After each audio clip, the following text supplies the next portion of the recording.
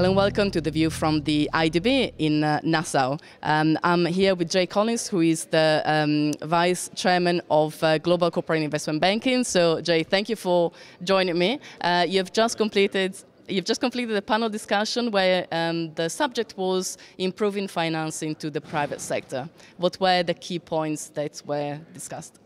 Well, we talked about a number of things: local capital market development, the importance of capital formation. We talked about infrastructure, and quite frankly, I think that's the theme of the day.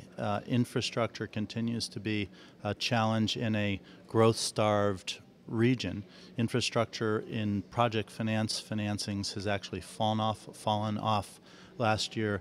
Bond financing, project bond financing dropped as well, something that surprised us all. And so we talked about what are the solutions and what are the potential areas where the multilateral community can come in and help with risk mitigation strategies that allow the private sector to do more. And what's your view? And what are the key risks that the financial sector, the banking sector, is more concerned about when looking at infrastructure in Latin America? Well, Latin America is not unique to the world. Quite frankly, these challenges are the same. And I would just say a number of things. First, construction risk. So how to think about mitigating construction risk.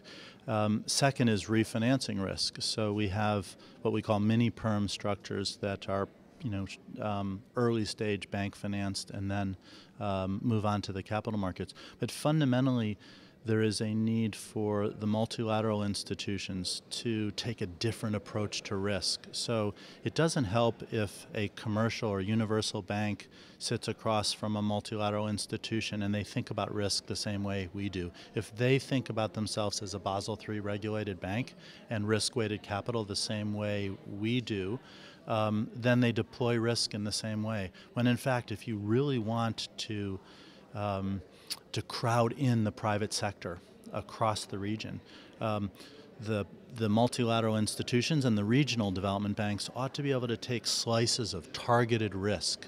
And one of those is construction risk. One of those is foreign exchange risk. Another may be refinancing risk. But to work with us, not to try and take 40% of the whole, but to take 100% of a targeted slice of the capital structure that can facilitate everybody else's ability to make that deal bankable. And are you hopeful that these considerations are being taken into account when planning these projects, these infrastructure projects? Well, I think that the fiscal dilemma of the world, the pressure on governments, the slow growth, is causing governments and policymakers at the highest level in the multilateral institutions to realize that we have to take out a blank piece of paper and fix. We have to do things differently.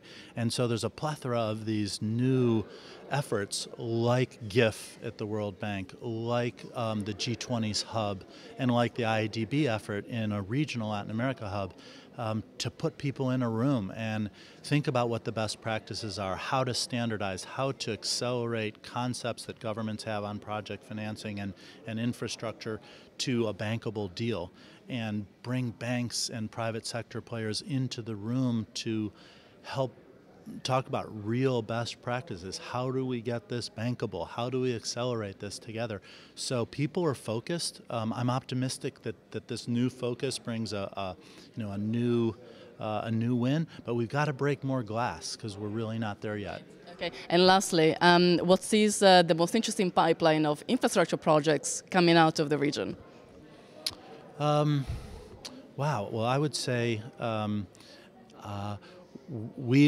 certainly love the Peru model. I think the Peru model, in terms of conceptualizing risk allocation, local, global players, capital markets, government participation is huge. And so when we look at the election this Sunday and the results of that, fundamentally any new government that comes in is going to be all over infrastructure, and they have a model that works. Fantastic. Thank you very much for your colleagues. For your comments. I'll let you go to your super busy schedule here in Nassau, and so I'm sure we'll cross paths again here. Thank you again. Thank you.